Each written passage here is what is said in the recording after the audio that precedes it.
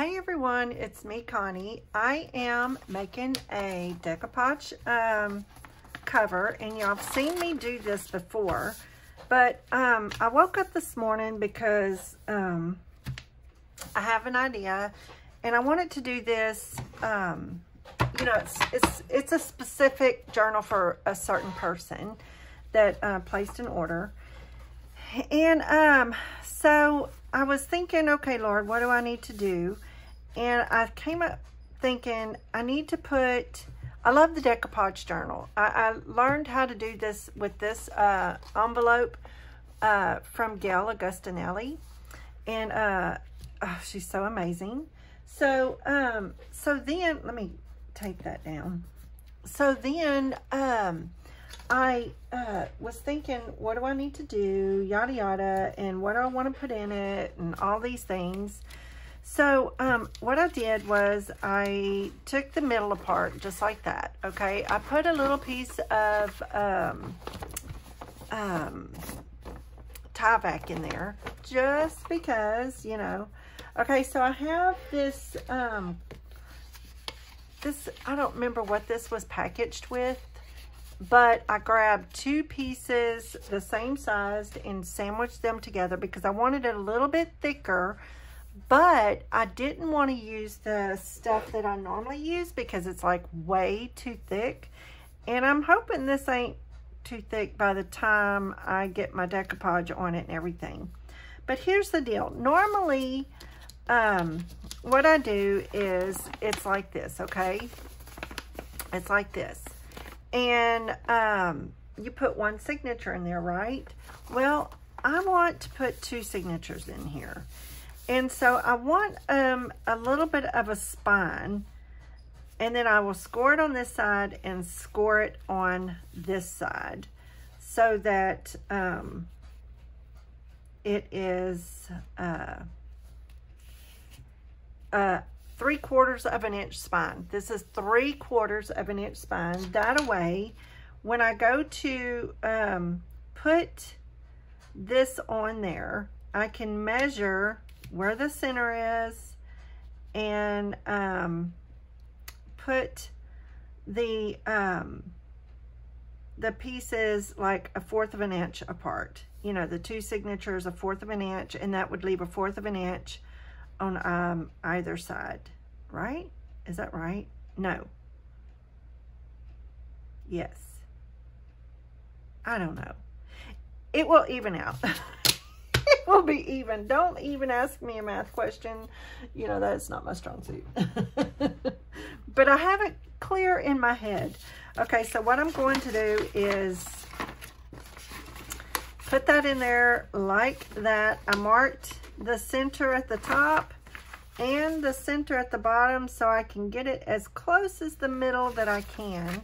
I put some tape on the back, but I am going to go ahead and still put this Fabri-Tac on the top so that I can move it around and get it to where I want it to be. So I thought I would do this part because my printer was printing all the pieces of, and I usually use my scraps, and I know the scraps that I want to use, and I still have some of that, but I want to, I don't have enough. So I'm going to do, I had to print some more paper. So, but it's okay because I will use every bit of it.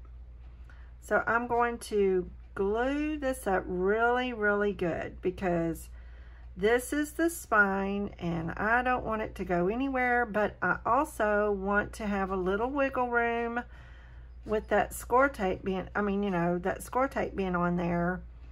I want to be able to still move it. I don't want it to stick straight down because I might need to move it a little bit because I want it in the center, and I have a mark at the top and a mark at the bottom, and I'm hoping that's the center. Oh, y'all. It'll turn out. Even if I have to cut part of the side off, it's gonna be fine. I mean, you know, there's always a way to fix it. You know what I mean? There is a way, whether we want to deal with it or not, there is a way to maneuver it. So, all right, so here we go. Here we go. This is how we do it. Okay, so I'm going to put that right there. And then I'm going to look at this end and make sure it is where it's supposed to be. And I think it looks about right. And this side over here looks about right. So I'm going to press it down. I'm going to press it down. There we go. That's it. And hopefully, I'm just double checking, make sure it's not moved. Everything is where it's supposed to be. Very, very good. And then I'm going to glue this, this down. I did not get the tie back in there very straight, but that's okay. It's okay. All right, so what I want to do now is I'm going to put, look, my thing is breaking. So I have another bottle, and this is down low enough that I think I can get most of it in here. I'm going to have to do that. I don't know why. Or change the lid, because, nope, they're smaller. I'm okay.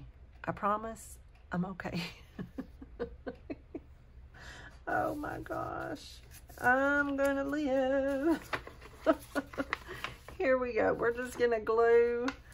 I'm going to glue this side over here down first, just because I don't want it to move around. It doesn't have to be perfect. I'm just getting just some glue here and there, because it does not matter. Just a little bit of glue, and I'm sorry, I'm moving all over the place. It is like crazy. That is so okay. I'm gonna glue each side of that pretty good, so that when I close it and all that, it will be just fine. All right, so this goes up underneath there like that. So that's that. I'm gonna have to do this like pretty quick. There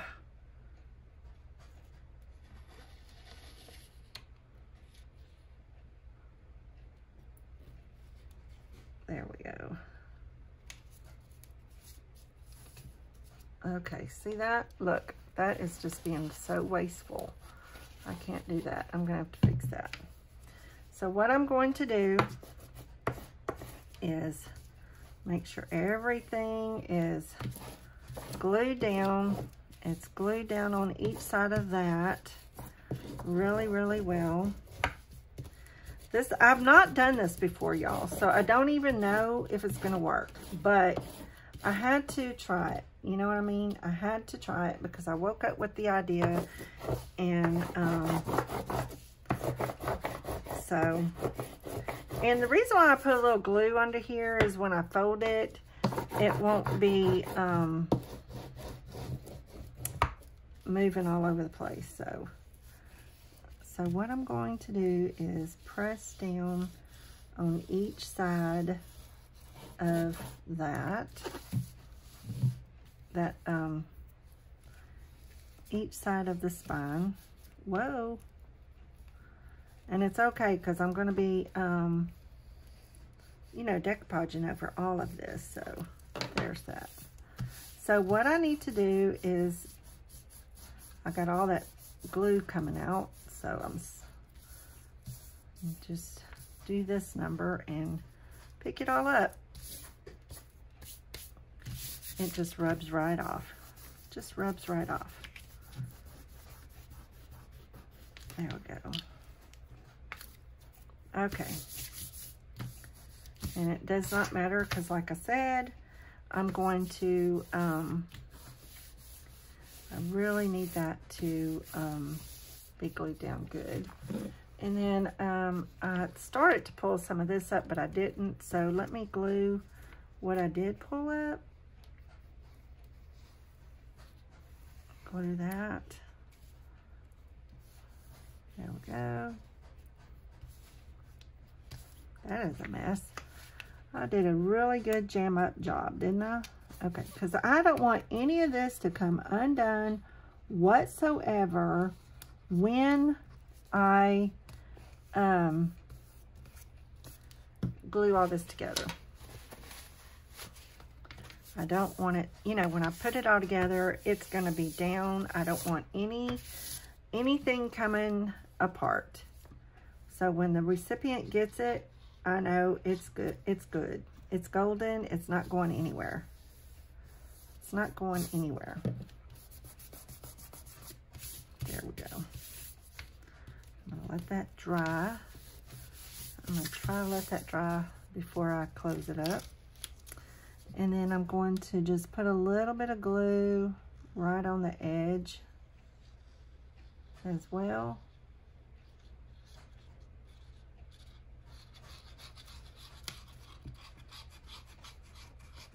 Because I want that to be nice and stuck.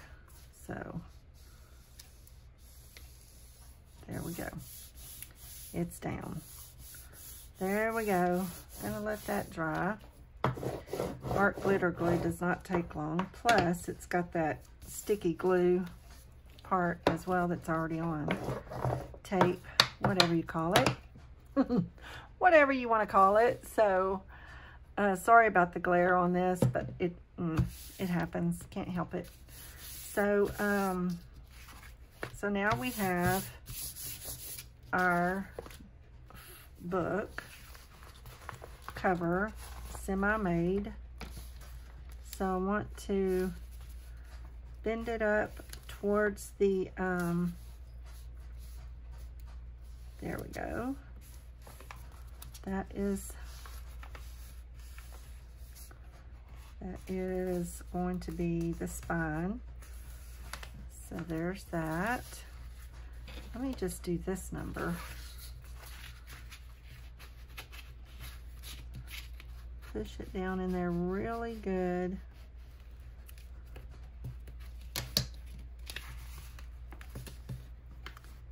So there's that. Get it as close as, whoopsie, that I can. And that's why I kind of glued the inside so that it wouldn't move on me, which, you know, when I did this, and of course I need to wait a little longer, but can't help myself.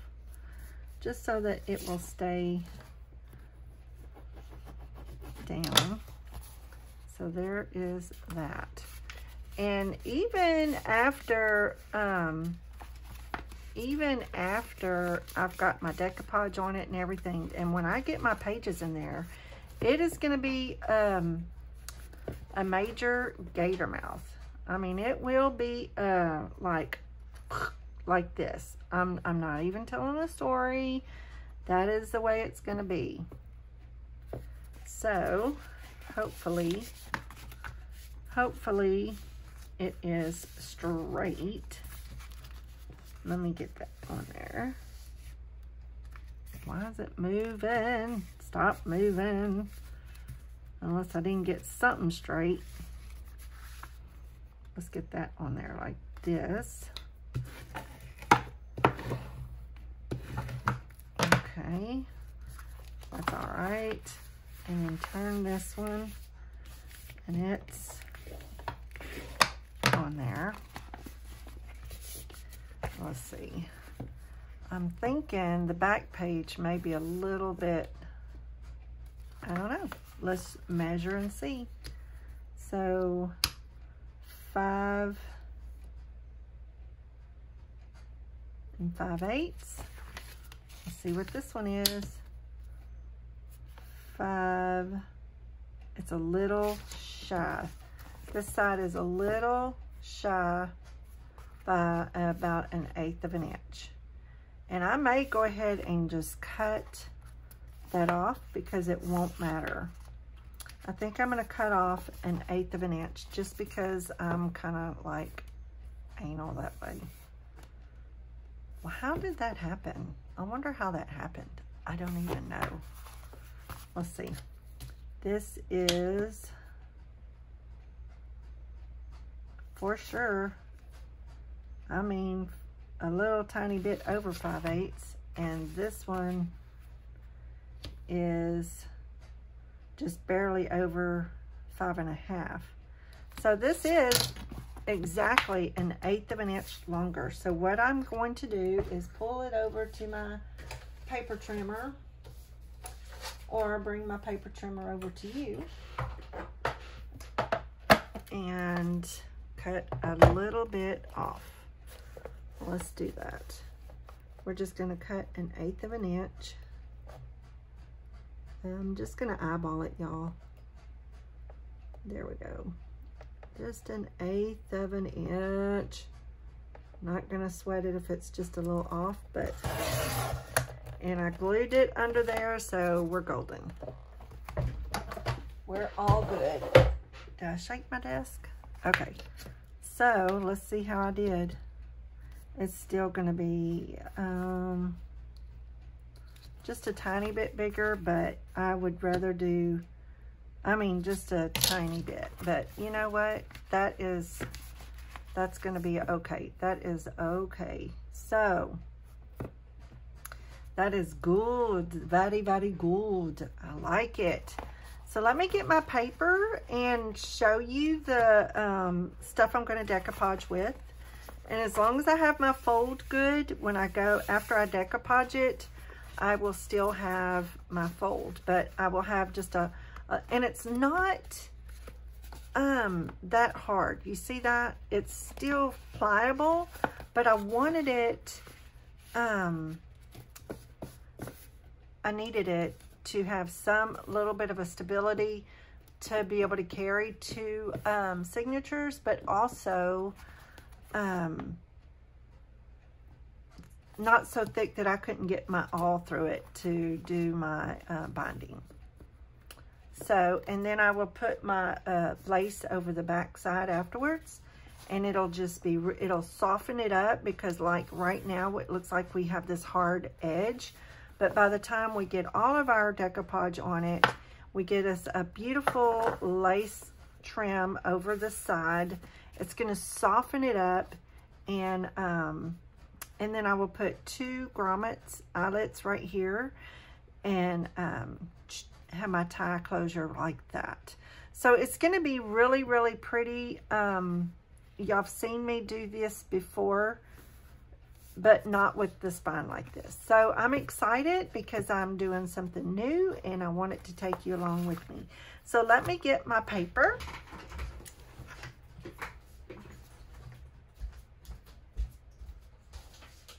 And I'm using the same paper, but I can't remember who it was.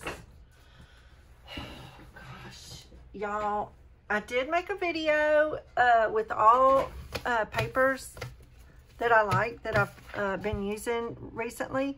So it's in that list, and you can see it on that video, and I will link it down below.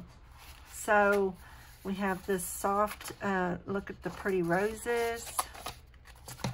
Aren't those beautiful? There's that. I wanted a little bit of something, something. Not too sure if I'll use the birds, but we'll see. It might end up on the back as a focal.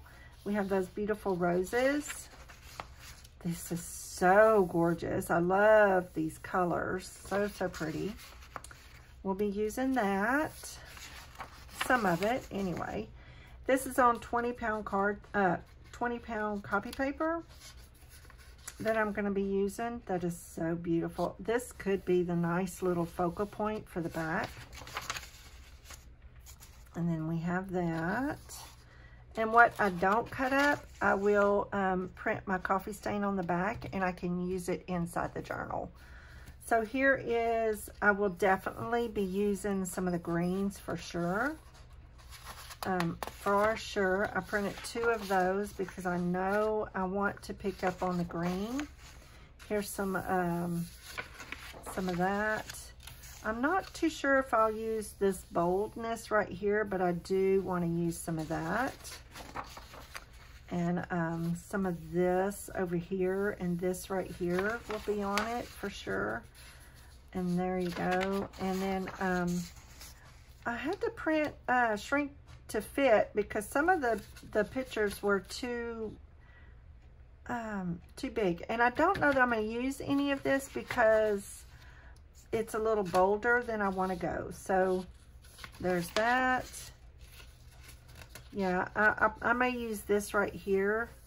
I may use that right there, but nothing else. Because it is a bit bold. Here's some butterflies. I don't know that I'll use that. And I probably will use that. So I'm going to put that up front because it's got some green in it. Also, I have some scraps laying over here with some pinks and greens and a little, that may be a little bold. Let's see what else I have. I may use some of this. I may save that though for, and these are just all coffee stains. So I'm going to save those to go inside.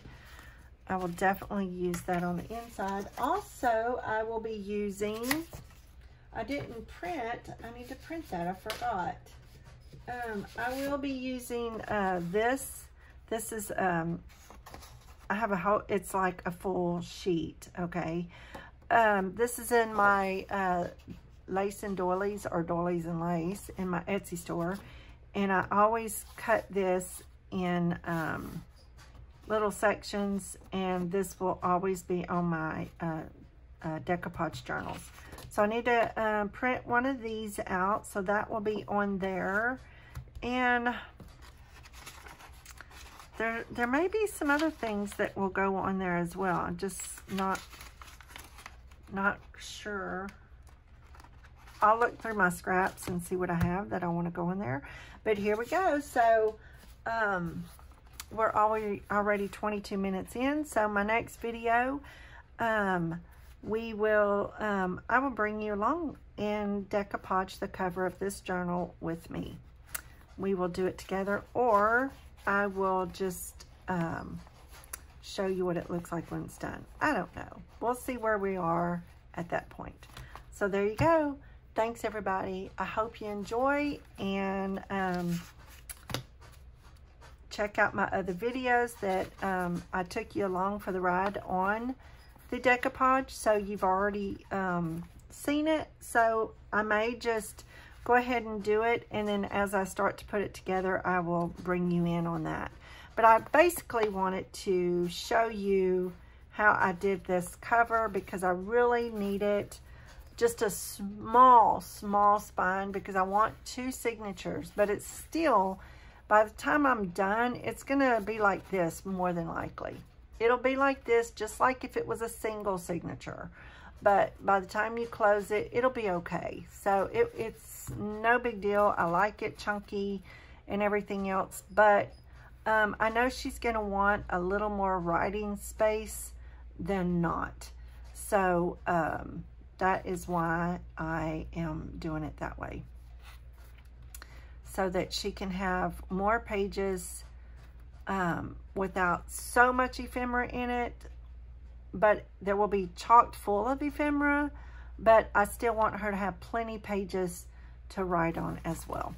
So there we go. Here it is. I hope you enjoyed this cover. If you try it, I don't know how for you to get in touch with me. Just give me a thumbs up if you don't mind. Subscribe to my channel. Hit the little bell. So thanks for watching, and I hope you give this little cover a try.